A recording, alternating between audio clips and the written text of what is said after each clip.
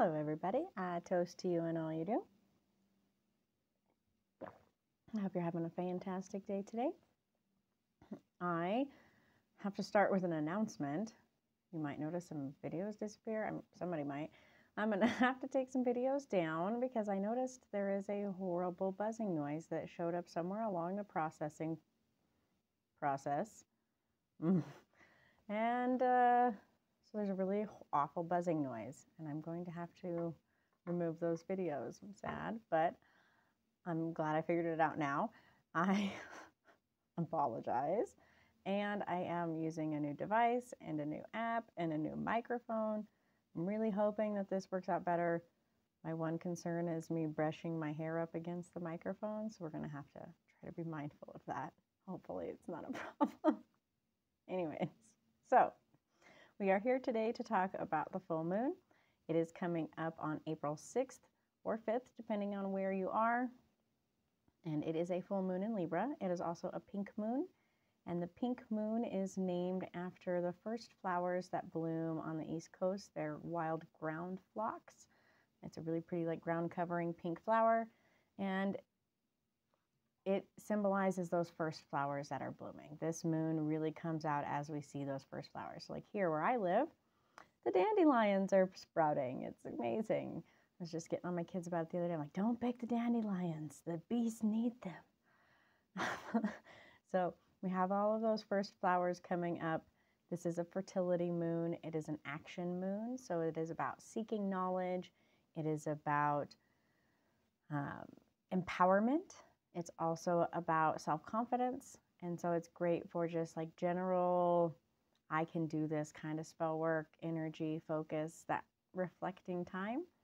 It is also under the Libra energy. So it is really balanced.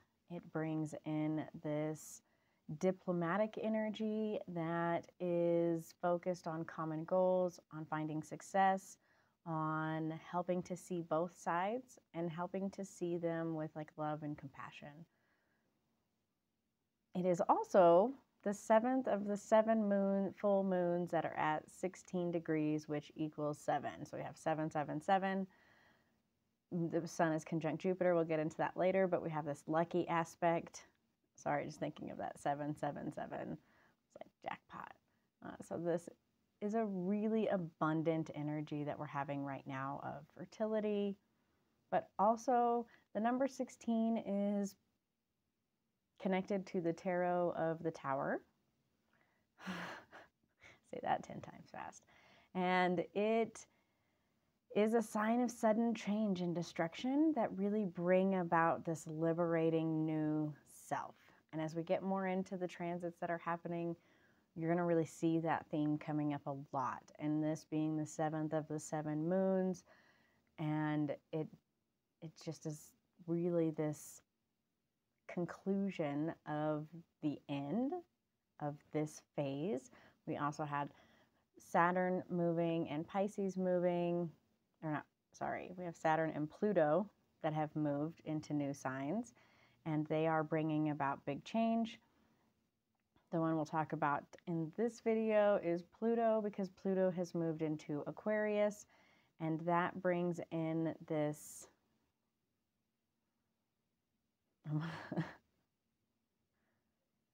when you watch this video, if you're only seeing the doom and the destruction in this reading, then you're missing the whole other part of it. But I'm going to go on with this doom and destruction. So Pluto moving into Aquarius is like the flooding end. Pluto is of death and destruction and new beginnings. It is the end of something so that we can begin something new. And Aquarius, the myth of Aquarius is the great flood that flooded the earth and only leaves behind the righteous normally, somehow the chosen by the gods. And so as Pluto moves into Aquarius, we really feel this flood of like, we need change. Not ironically, I don't know what the right word is here, but when we look at the cycles of this, the last time that Pluto moved into Aquarius was when the Great Revolutionary War happened in France, and the whole royal party was beheaded. I don't see beheadings in the near future, but if you're following the news in France, you're really going to see some of these replaying themes of changing the power from the government to the people. And you're going to see that all over the world. I think you're seeing that a lot in many places.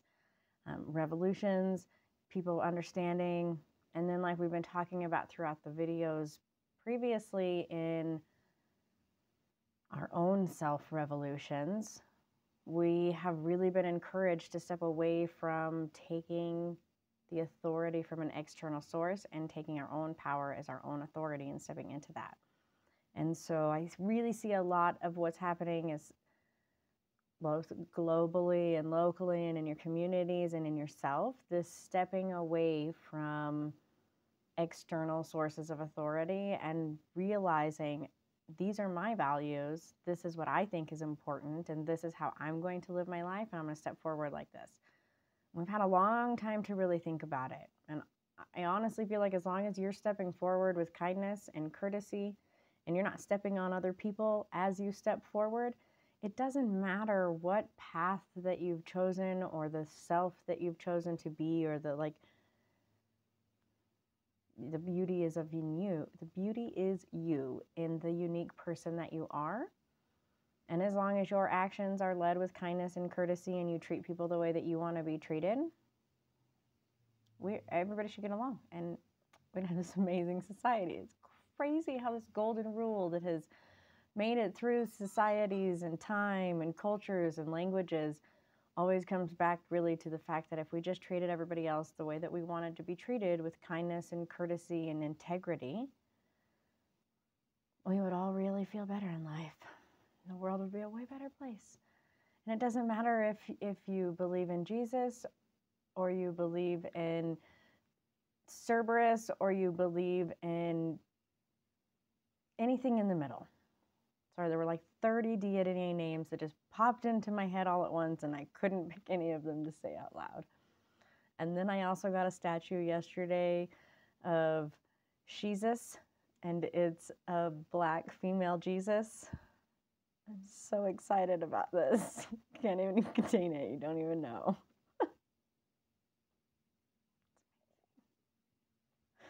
But it doesn't matter which path that you follow, or what you're, do with your days, or how you dress, or how you present yourself, or any of the choices that you're making in the experience that you're having in this lifetime. What's important is that you lead with kindness and courtesy and making the right choices, and that you treat people the way that you want to be treated. And we take the time to have some understanding that each person's unique beauty is amazing and not threatening. But anyways, that's very much like, it's almost ironic to me. So it's not just me saying these things. It's not just the astrologers that I watch who are talking about like grand universal changes. I mentioned Pam Gregory before, but she is really like, there's this shedding this great change. But it's not just in this magical community or the astrological community. I see this on Joe Rogan. I see this on the Matt Walsh channel. I see this in places that you wouldn't even think, that we are like at this breaking point in society as a whole, and we need to make these changes. And the only way we're going to make these changes is if we each take responsibility for ourselves and our actions, and we move forward with kindness and love and respect.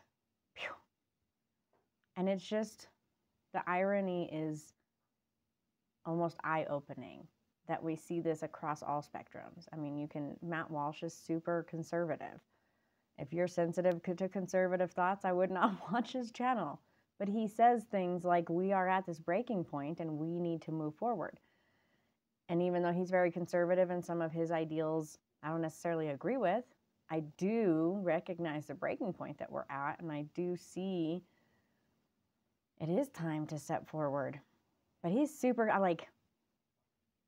this is the opposite end of the spectrum. This is as far away as you could get from where I'm sitting in this witchy, pagan, alternative world. And yet we both see the destruction and the rubble that we are in this place, and that we are stepping through to this new beginning. And what are you doing as you step through? And so this moon, under this Libra, this justice, balance, is shining a light onto all of these universal energies in such a way that it's like I'm bringing you this peaceful harmony because we are in the midst of this great revolution, change, destructive place, and we're stepping through to the other side. I just got that song, Am I Step On Through to the Other Side? Okay, anyways. So it's very empowering. It is diplomatic, balanced. It is a major shift, and yet it's okay. And I'll talk more about this later, but I very much get this vision of a young child stepping through this rubble destruction, but there is a clear path. And the gods are behind you, like with their hands on your back. They're like, you got this. You can do this. Like, just follow the path and you got this. And so I'll show you the chart first. Today's chart is very much a web of interconnectedness. And as I said earlier, if you only focus on the destructive aspects or the like breaking down parts, then you're definitely not getting the whole picture, and you're missing the most important part, which is this new birth, this beginning, this fresh start that we have happening. So we have the chart here. As you can see, we have the moon over here in Libra.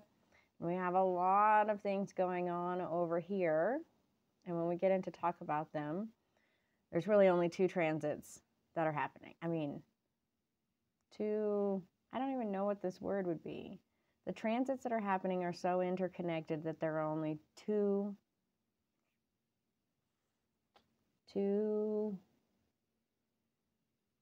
aspects to talk about. Because I can't just take, say, the sun and the moon and talk about this, because the sun is conjunct to Chiron, Jupiter, and Eris. That's a lot of conjunctions. We also have, let's get into it, because this is the big one. We're going to talk about this first, and then we'll talk about what I just said. So we have Venus. Actually, no, I'm sorry. Scratch that. This is easier. We'll talk about the sun, the moon, and Eris, and Chiron all conjunct. So Chiron is conjunct to the sun, and then sun is to Jupiter, and then Jupiter is to Eris. Let's see, 15, 16, 17, 18, 19, 20, 21, 22, 23, 24. Oh, see, Eris and Chiron are barely outside of the conjunct. I'm pretty sure it's like 7. It might be smaller than 5. I don't know. So all in Aries, this is all a very fresh start energy. When we talk about the sun being conjunct to Jupiter, this is like a really good luck, grand, expanding energy. It is reaching out into the cosmos, and it is finding all that amazing things that you need. And it's like, bam, here they are. Come and get them. I very much see the like, oh, you're in the tunnel, and there's the light and the moon, like Indiana Jones kind of tunnel. And the light is shining on the jewel that they're looking for. And this is very much that expanding, like this is a very lucky expanding energy. On the other side, you have the sun conjunct to Chiron. Chiron is the wounded past, the wounded child, the wounded warrior, the part of yourself that you carry your trauma with. And when we have it conjunct to the sun, it is a reminder that we might have some oppressed feelings, and let's talk about them. Let's deal with that, and this gentle support that you need in order to do so. It is also recognition of the inner child, and that sometimes we have to give credit to our inner child. We have to say, you did a good job surviving. You made it through that. It's not your fault. We have to grieve those parts of our life. We have to let go of the guilt, and we have to really just move forward and learn from them. And so that's what this energy is really doing. It's like, here's a gentle hug to say, hey, I'm here for you. And you need to honor your inner child and your wounded self, and you need to heal and learn from that so that you can transform and really move forward with this beautiful, abundant energy that you're being provided with. On the other side, we have Jupiter conjunct with Eris. Now, Eris is the chaos goddess who threw the apple on the table and called out all of the gods and was like, hey, no, you didn't invite me. You don't want to play fair and do the right thing and do, be justful. I'm going to call you out, and I'm going to make sure that everybody knows. This is the kind of energy that doesn't call you out like, let me tell you. This is the kind of energy that's like in front of everybody says, hey, I got your number, and we're not leaving here until we get this figured out.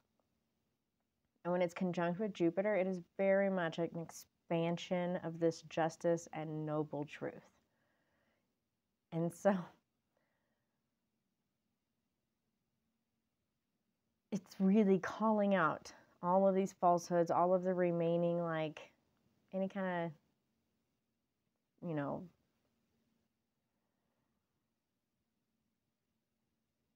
any of the remaining things that you hold on to or you're a part of that aren't serving you justice, that aren't helping you succeed. It's calling those out and it's saying, hey, let's deal with this. Let's leave that in the past. Let's not move forward with that energy, and let's really find success that you have potential right in front of you. Like, not just potential, but like you will succeed in this. Let's deal with these things. This is all that's left. So this transit really reminds us that we need to honor where we came from. We need to know this is what happened in the past. One of the biggest things that historians will tell you is that as we forget the bad things that happened in our past, we begin to repeat them. And I'm not saying that you're going to repeat those traumas, but I'm saying that you need to learn from the things that have happened to you in the past.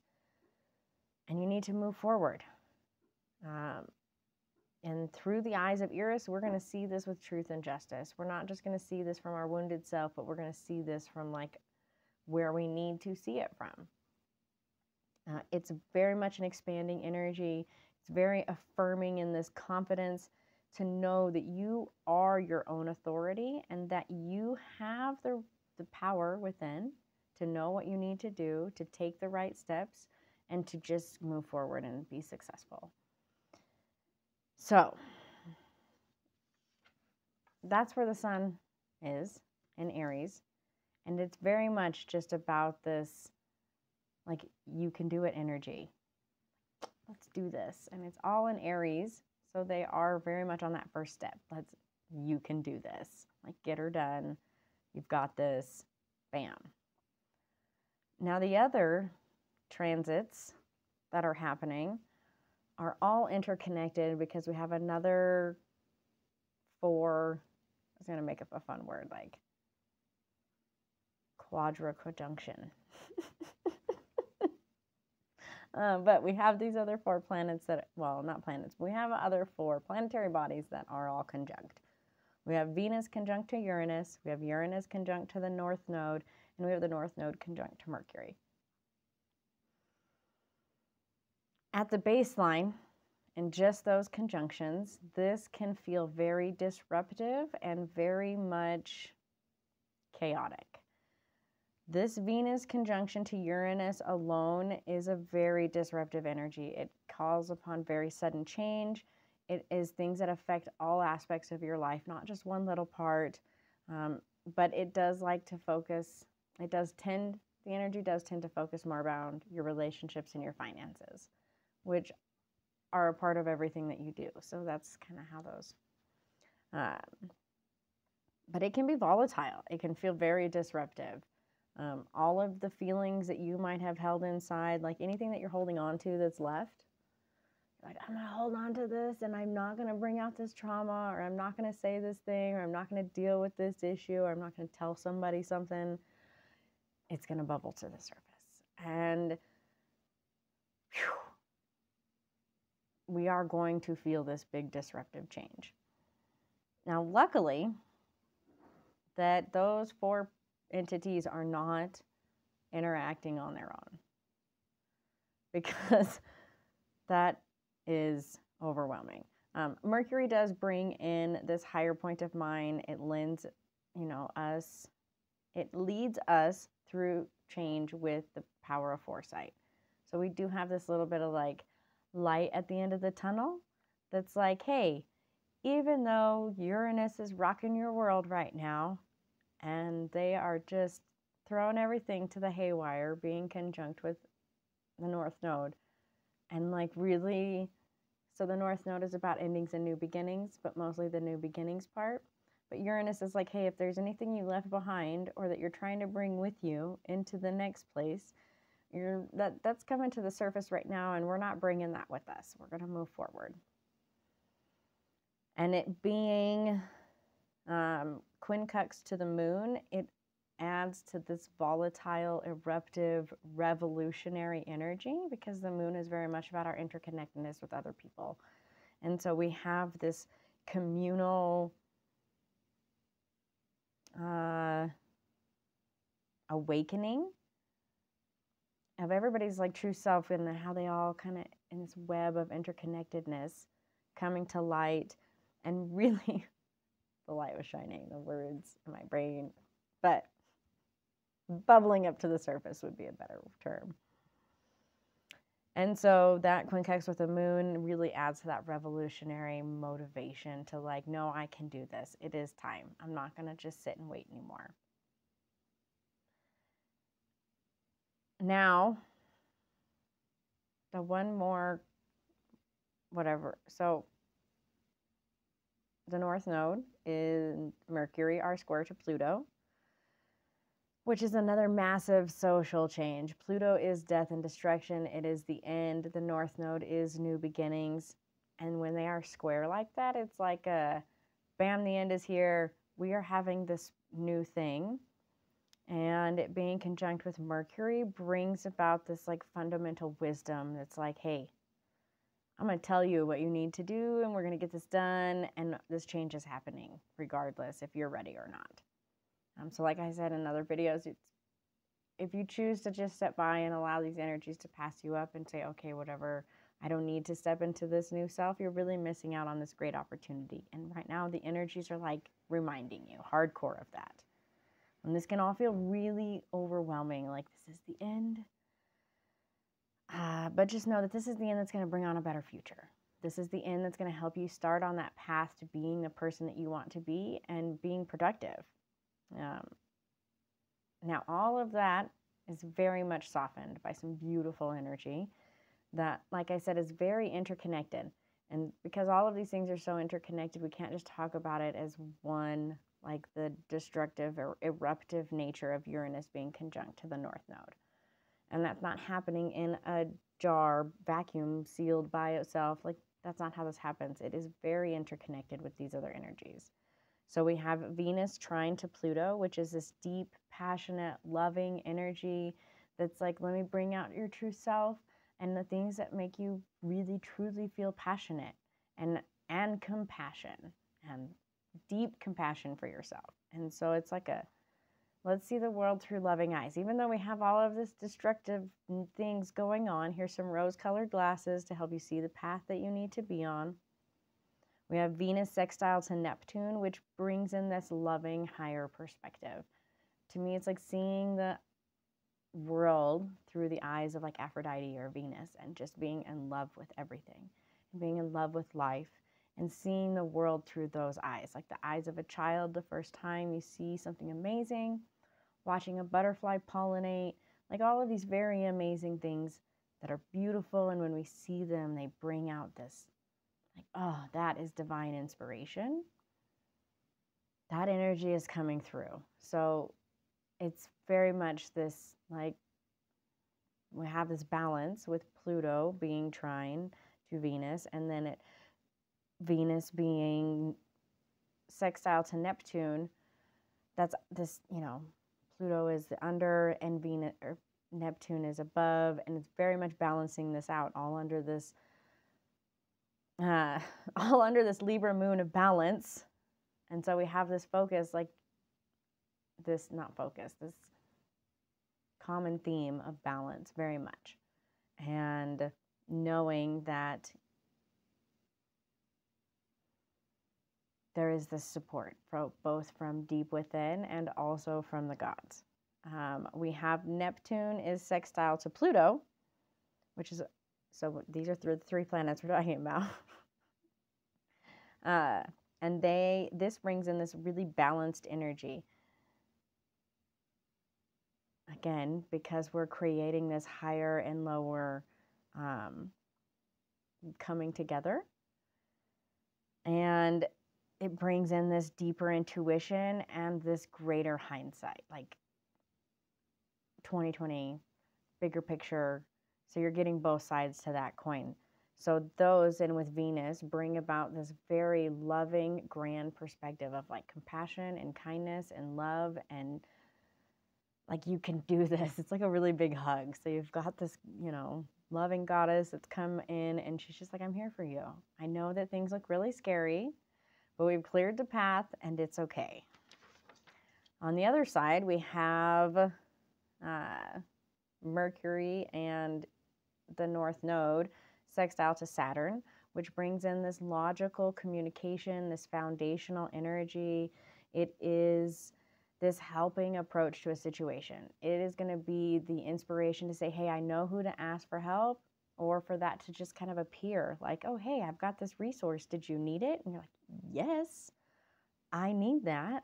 I need some white paint. So some white paint could come into my... But we have just this great foundational energy in this sextile. Then we have Mercury and Uranus also sextile to Mars, which is very energizing. It's very much motivating. It's going to give you the right words to say when you need to say them at the right time in the right order, and you're going to be a warrior with your words. Just like knowing, this is what I need to say. I got this. I have the right answer. And again, with a very beautiful interconnectedness, we have Saturn trine to Mars, which this really aligns all of your powers. It is aligning your mind, your body, your schedule, your resources, your community, everything that you need in order to find success in your goals. And it is a very charismatic, confident energy. And this side, we have the God energy and this masculine energy that's like, hey, you've got this. I'm going to help you know what to say. I'm going to help you find the resources that you need, and you can make it through this. And so when we put all of this together, we have this really nurturing, balanced, supportive, universal energy helping to guide us down the path. And that's, like I said earlier, I envision just the energy of your child standing in the midst of all of this destruction. And you have rubble on both sides of you. And the goddess hands you some rose-colored glasses, and they both kind of like put their hands on your back, and they show you that right in front of you, like right in front of you. You don't have to look for it. It's right there. Bam. It's a perfectly cleared path. It is where you need to go. And now you just need to step down that path right through all of this destruction and be done with it. And you've got this. And so all together, we bring about this big universal energy supporting you through this big change. And as long as you are your own authority and you step through this, like I said, with kindness and courtesy and integrity and treating people the way that you would want to be treated, your path is right in front of you. You just simply have to take that path. Like, let go of your trauma, let go of your hurts. Like, I know that is so hard to do. Like, just saying that, I was like, wow, that is so much easier said than done. But you can do it, and you can move forward. And now is that time. We have this beautiful interconnected energy that, like I said, is very much just this, you can do this. And on the other side, we have all these planets in Aries that are like, we're taking this first step. We still have all of our planets moving direct. Again, bringing this forward momentum to all of this energy.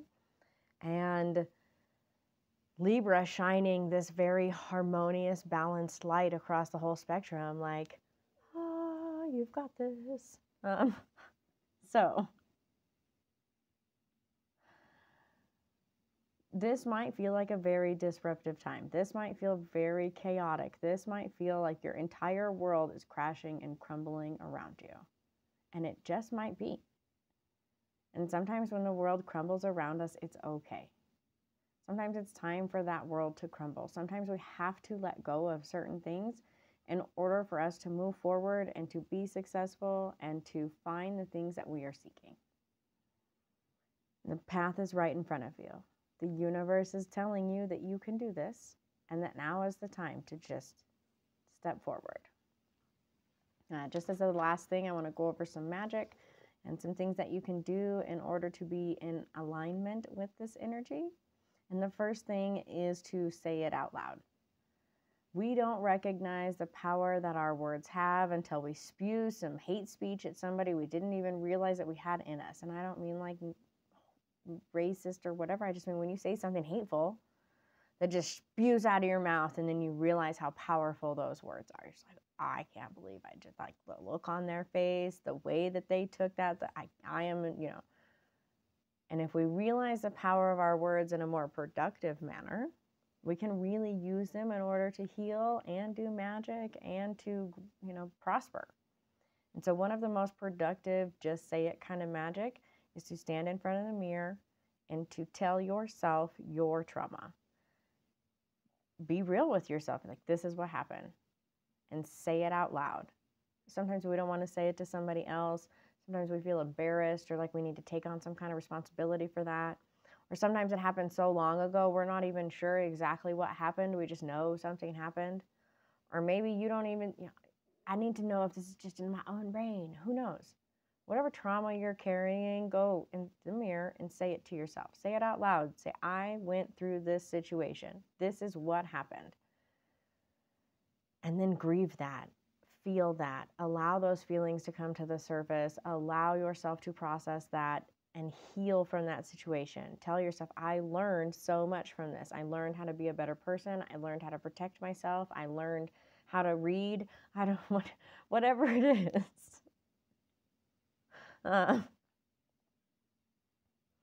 But also at the same time, grieve those parts of yourself that you no longer need to hold on to. Maybe as a child or in a past relationship or in a past place in your life, you really had to protect yourself in certain ways that you don't need to do anymore. There are coping mechanisms that we make and create throughout our life that don't always serve us. And maybe it's time to just grieve those moments and be like, I had this trauma, created this coping mechanism. This is no longer in my life. It's time to let go and move forward. Take that breath. Really grieve that. Cry about it. Tell yourself about it. Work it out. And, allow this harmonious, just beautiful energy of Libra. It's not just find balance and duality. It's about this harmonious, justful energy that's like, hey, this is what's right. And I see that this happened to you. Sometimes a victim just needs to be recognized. And so maybe that inner child of you needs to be recognized. And those victim aspects need to be recognized. And so recognize them in yourself by looking in the mirror and saying it out loud and hearing yourself and seeing yourself and feeling that and processing that. And that can be some of the most potent magic. It can really help you to heal and process and move forward. At the same time, you can use this in affirmative magic. And I am going to heal. I am going to be successful. I am these things. Whatever it is that you need to hear or you need to tell yourself, make that affirmation and say it to yourself in the mirror. Maybe you don't want to write in the mirror in a marker, or you don't want to hold a sticky note up. So the next time you're in the shower and the mirror's all foggy, write your mantra in the steam. And then you see it when the mirror gets foggy and it's there for you. And it can be time for you to reflect and to help you to really internalize and say that and process and make that happen. This is also a great time to set goals. Say to yourself in a goal, I am going to do this. This will be done by this date. I'm going to get this, whatever. This is my goal and I'm going to achieve it. Say it to yourself. Know it, hear it, process it. And you will find that success. It will manifest more quickly, more effectively, with less turmoil, if you do those things. If you don't want to talk in front of the mirror, even though I really recommend saying it out loud, write it down. This is a great time to do some free journaling. Just sit down with the pen and start writing. Today I feel, and see what words come out. And just keep writing until you have nothing left to write. Or maybe you need something more productive. Get out an introspective journal, find some great questions, and ask yourself these things and really reflect on how you're feeling, on what your goals are. And overall, with that reflecting theme, stop and take a moment as we are in the spring moon to see what in your life is blossoming, what is taking roots, what is growing, and what energies are sprouting in your life because of what you're focusing on, both intentionally and unintentionally. Really see, like, okay, I set all of these goals. Here are the things that are popping off. These things kind of fizzled out. I don't even like that one anymore.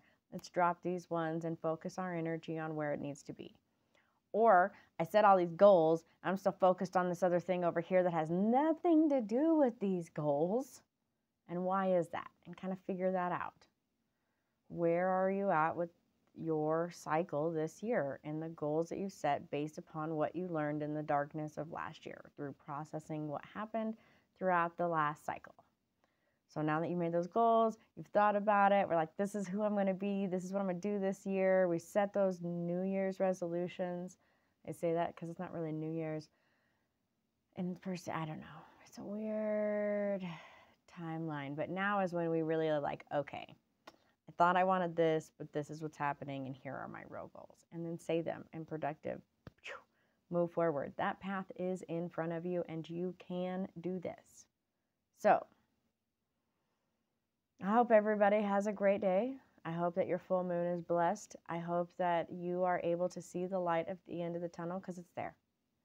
It's very much there. If you have any questions or concerns or comments, don't forget to do that stuff down below. Let me know. You can always reach out on Facebook or hollowedstonesrealm.org or through YouTube, whatever, like, subscribe, all that great stuff.